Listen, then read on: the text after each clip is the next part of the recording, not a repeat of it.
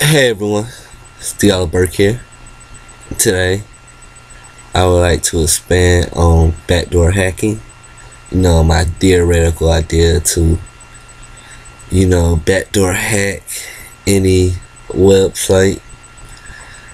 So today, I would like to talk about IP addresses and domain identification. So today we're targeting specific IP addresses for your virus. I told you it's all theoretical.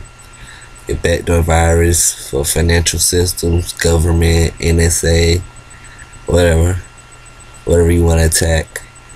Just saying, I personally cannot hack. I always want to be a hacker though.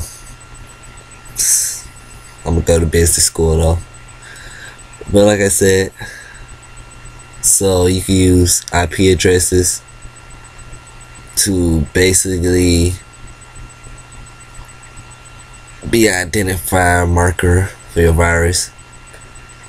So once you create your virus, you have it locked on to the IP address or the domain name, or you can have it locked on to .govs, .orgs, .coms, the Target website, Wells Fargo website, whatever website you want to.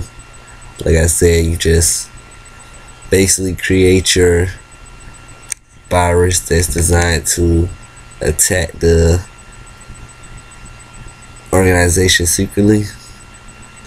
You have it designate the target through domain names or IP addresses, and you let it loose, and it should find its target like a homing missile or homing virus. I like that.